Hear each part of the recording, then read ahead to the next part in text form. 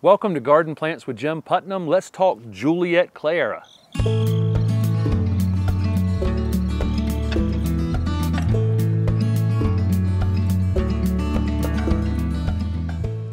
This is Juliet Cleyera from the Southern Living Plant Collection. This is absolutely one of my favorite plants in our garden here in Raleigh, North Carolina. Beautiful variegation on this plant. Each of the leaves individually look almost hand painted. It's a green center with kind of an off-white coloration, shiny, super shiny foliage. Stems are kind of reddish, so the variegation really pops against it. The new growth in the spring is kind of a maroon color that then becomes this variegation over time.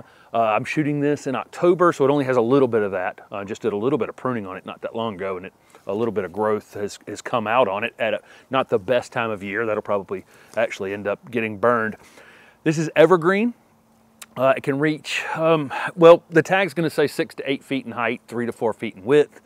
It'll get taller than that if you just let it, but certainly maintainable anywhere between, 5 and 10 feet in height and 3 to 4 feet in width. It's got a slightly upright habit. It's very compact, has a very compact growth habit on its own, has super inconspicuous flowers. So you're not really buying this for the flowers, you're buying this for the super, super showy foliage. Cleyera is hardy in zone 7 to 10. I think that I would probably spring plant this in zone 7A.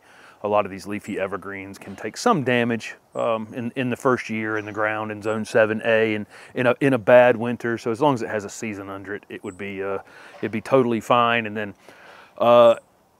full sun is probably best. We've got this one in part shade and it's doing fine. It's only been pruned just one time, and that was minor. It's grown quite a bit in a single season, so it's got a pretty good growth rate on it.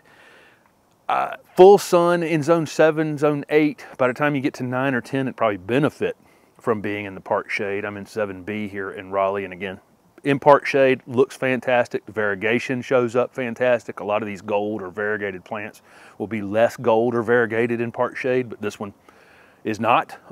Looks absolutely fantastic. So let's talk about some uses for Juliet Cleyera.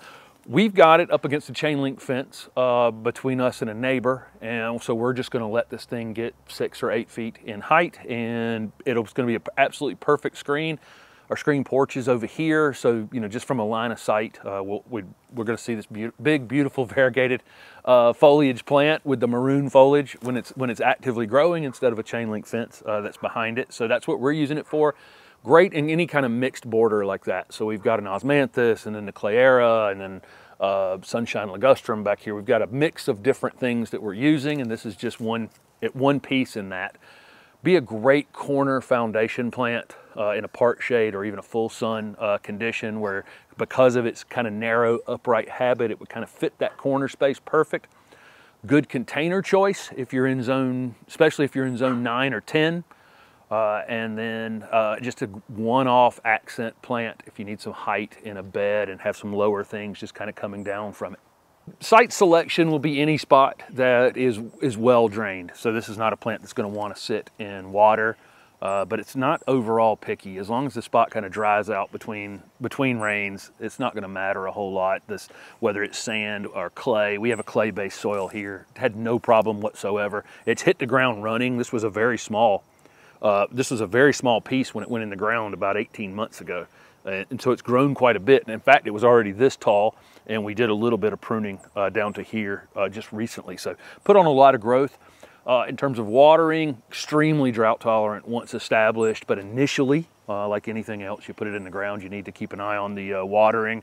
I plant it, almost drown it, when you plant it, and then, water until the ground kind of resists watering, so you settle it in. And then you let it dry out between waterings. Once it's established, again, it doesn't need a lot of ongoing watering if you're in an area that gets regular rainfall. We've got it mulched. We've got some other perennials and annuals and other shrubs planted around it. Doesn't have any problem competing with any of those things. We're just keeping, weeds from running up or vines growing in it or anything like that. This is best pruned probably in the late winter, early spring. and then not a whole lot after about midsummer, because again, we pruned this one. I pruned this one a few weeks ago, and it put on new growth. You know, sometimes when you prune a plant, it'll stimulate new growth. That's what happened here. This newish growth toward the end of the season's probably going to get burned. So I would say pruning between, you know, February and about the 4th of July, something like that. And you can go hard pruning this plant. You can prune it back to almost the ground if it was in the ground for several years and you needed to reset it. In general, though, it's just not going to require a lot of pruning. It grows kind of full on its own, especially if it's in more sun than this one is getting. It'll grow fuller and more compact. We fertilize once a year with an organic fertilizer in the late winter. Again, between the organic fertilizer and the mulch and our native soil, it's perfectly fine without any additional fertilizer.